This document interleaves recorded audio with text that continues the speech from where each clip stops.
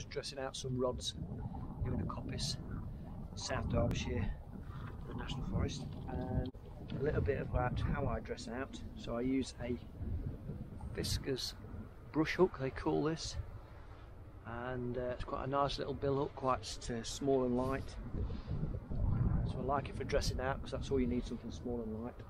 So I'm right-handed, so bill hook in my right hand, left hand which is gloved on the rod, and I try and make sure that the sharp edge, the leading edge of the bill hook is nowhere near my hand. So the back of the bill hook is the only thing that can catch my hand, and that's why I wear a glove.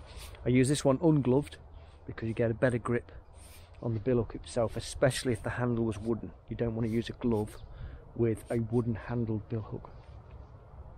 And then it's just to keep the angle of the bill hook nice and shallow, too steep, and what you'll do is just cut in and rip the bark off, which you don't really want. So nice sort of gentle shallow angle,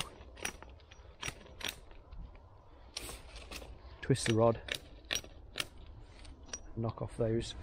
It hasn't got to be perfect, but you don't want to go too deep, because as an example, you go too deep and what'll happen is you'll end up stripping into the bark, which you don't want. Then you just work your way up the rod. Some people have got different techniques for this, but mine is kind of a push forward technique. Works for me. And then the last bit, which is sort of the tip, some of this isn't very good, a bit too thin for weaving with.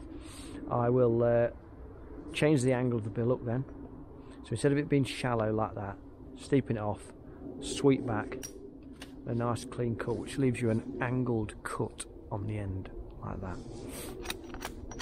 And that's all ready for the weaving rods. Handy trick with the bill hook itself, because it's got a curved end on. Well, you saw that on that video, but you can get your bill hook, just lift up the rods, which means that you haven't got to bend down so far, which is another handy use for one of these. So again, a nice shallow angle. You've got a knotty bit like that on there, a bit of an extra swipe at it just to knock thicker pieces off. But this is more like what they call epicormic growth, because this coppice is overstood, or it's been left too long between each cutting cycle. You tend to get what's these little shoots. If they've seen a bit of light, you'll send a new shoot out the stem.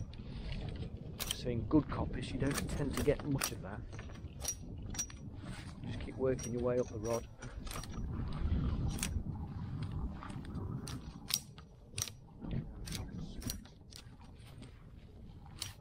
Nip it off like that.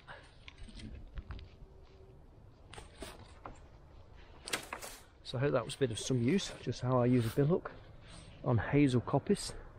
And if you've got some coppice, why not have a go?